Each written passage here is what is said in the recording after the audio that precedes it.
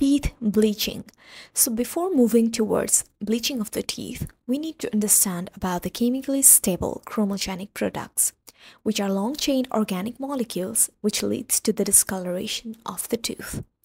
So here in this picture, we can see that the tooth is discolored due to the chemically stable chromogenic products.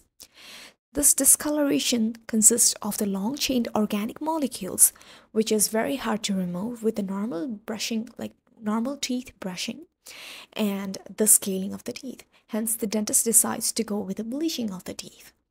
So how does the bleaching works? Organic compounds are oxidized by the bleach into the smaller molecules which are lighter. And what is the end product of the bleaching? You must be curious about that.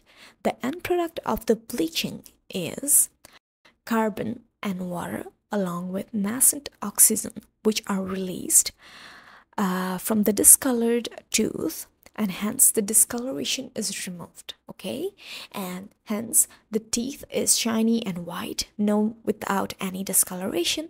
Thank you very much, and please do follow us on Instagram and Facebook, and on YouTube please do subscribe us. Thank you very much.